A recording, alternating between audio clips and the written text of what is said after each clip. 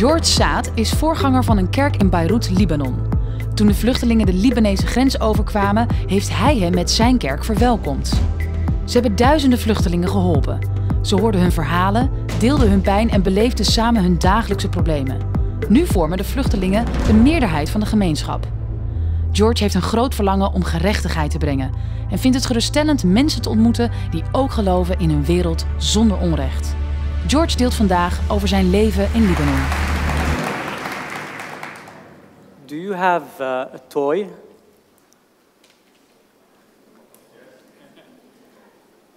Can we put the image, please? This was the question these two little siblings asked me while I was distributing food on the borders with Syria. I heard this tiny little voice. Do you have a toy? And I looked, and I was shocked. I didn't want to say, no, I don't have a toy. So I told these two little siblings, I said, I will bring you a toy. And I was ready to leave, and my friend took this picture, and I looked rear in the mirror, and they stopped me again, and they said, do you promise? I said, I'll promise. I'll bring you a toy. I'll come back. I left, went to Beirut, and in a couple of days, this place where these two little girls live were bombed, and the roads were closed. So I couldn't go back for a couple of weeks. And when the roads were open again, I took toys, and I went back to these little girls, and I tried to find them, but I couldn't find them. I had the toys, but I didn't find the girls. I searched everywhere. I asked people, and nobody knew where they were. And I was so upset. And I made a promise to myself. I would never miss a chance. I would never miss an opportunity to help. I will never say tomorrow I will. I will just take immediate action. I left back to Beirut, and we start immediately arranging and sending missions to the borders with Syria on basis, like regular basis, sending food, sending blankets, mattresses. We opened our doors, the church doors. We received 2,000 families, and we start helping these families. And we could see, those families, we lived with those families. We shared their pain, their stories, their breaking heart stories. And while doing all this, and you have to look always strong to these people, to help these people, even though you hear the most heartbreaking stories. And then after serving and serving and serving, since the first day that the war started, we're serving and we're helping in these brothers and sisters. And then one day, I cried to the Lord. I said, Lord, I cannot take this anymore. I'm frustrated. And you have to look in front of the people strong. But between you and God alone, you can share your weakness with God. So I cried and I said, Lord, I cannot take this anymore. And it was that day that the Lord spoke to my heart what I would like to share with you.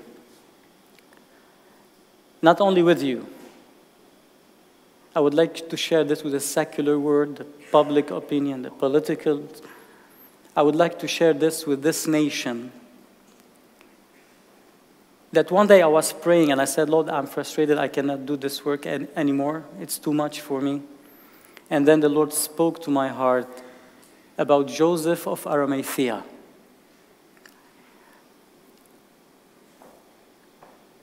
Can we have the picture of the cross, please?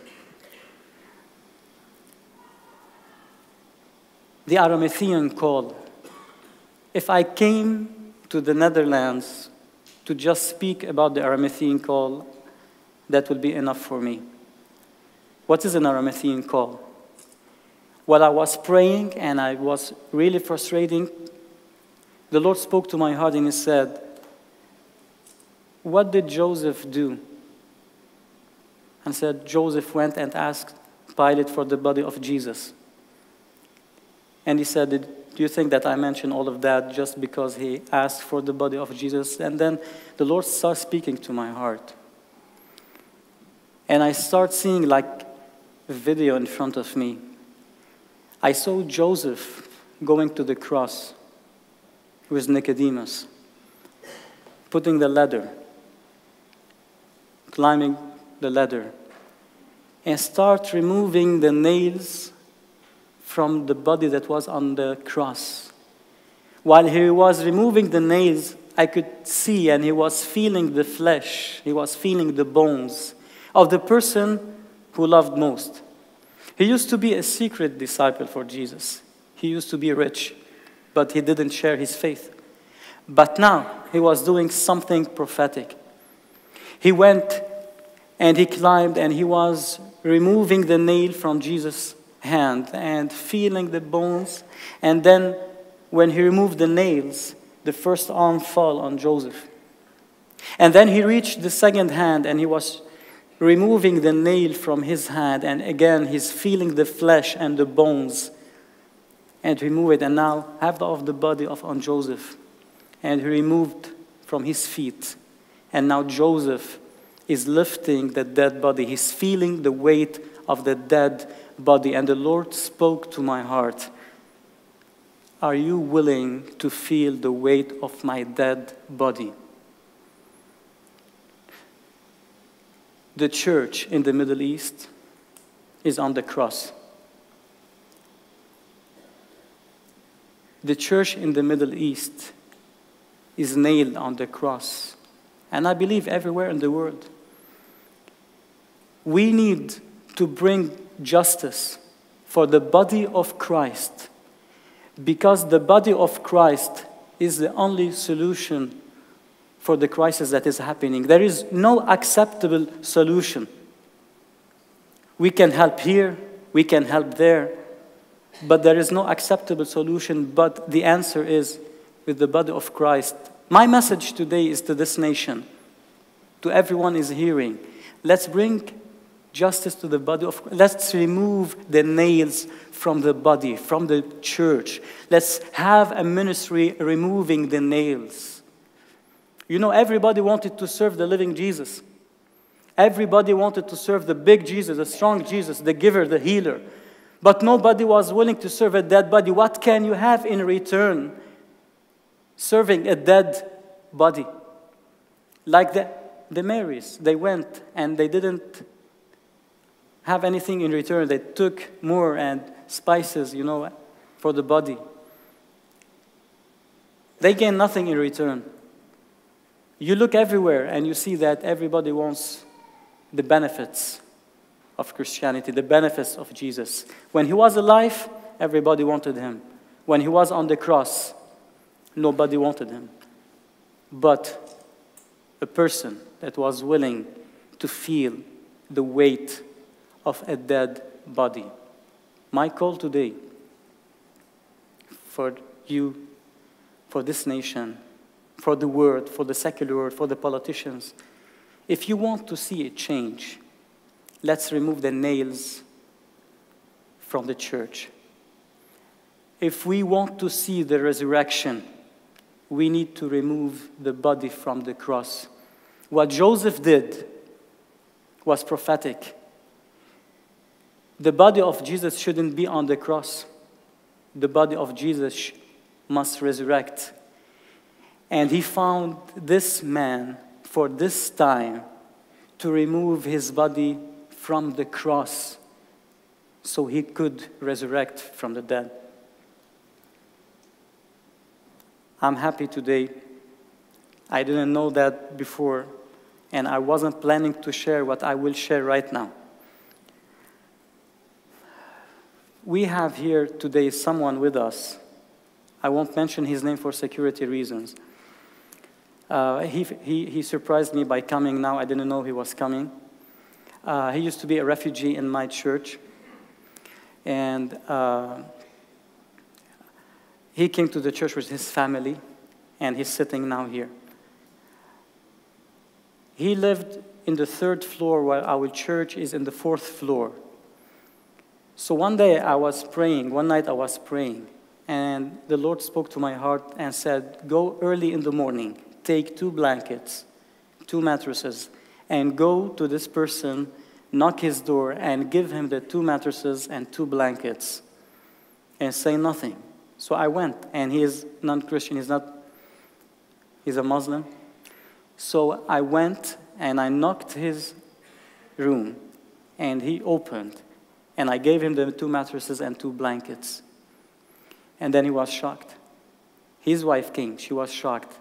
And then he told her, tell him. So she started telling me that my husband was praying for a long time, and we never received an answer. Yesterday, for the very first time, my husband prayed to the Lord Jesus Christ, and he said, if you are the living God, as this pastor is saying on the 4th floor, well, I need 2 mattresses and 2 blankets because I've been sleeping on the floor with my family. I'm going to try you, Jesus. You have your chance till tomorrow morning. Somebody has to come and give me 2 blankets and 2 mattresses. And here is me knocking his door, giving him 2 blankets and 2 mattresses.